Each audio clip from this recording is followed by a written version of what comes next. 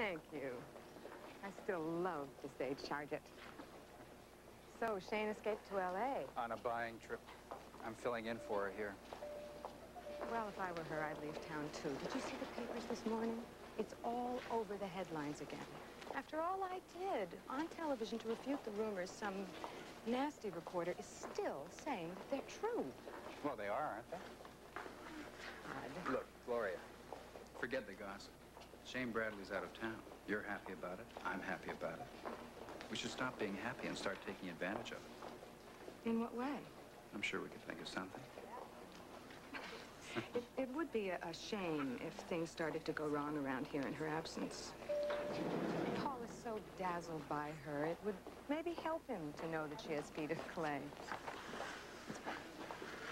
May I ask you a question? Mm-hmm. Why are you holding on? Why are you so determined to stay married to Paul? I love him. Love him? Or love being Mrs. Paul Berrenger? Same thing. Morning, Mr. Hughes. Mrs. Berrenger. Cammy Springer, isn't it? Yes, that's right. Oh, this is very interesting. Are you upgrading the department? A new line. Julian Morel collection. Bab's latest discovery. Oh, right. I'm so surprised that Simon gave her a go-ahead on a business venture like this. Oh, he didn't. Miss Bradley did. Oh, Shane Bradley approved this. Then it must have merit. Keep up the good work, Miss Springer. Thank you.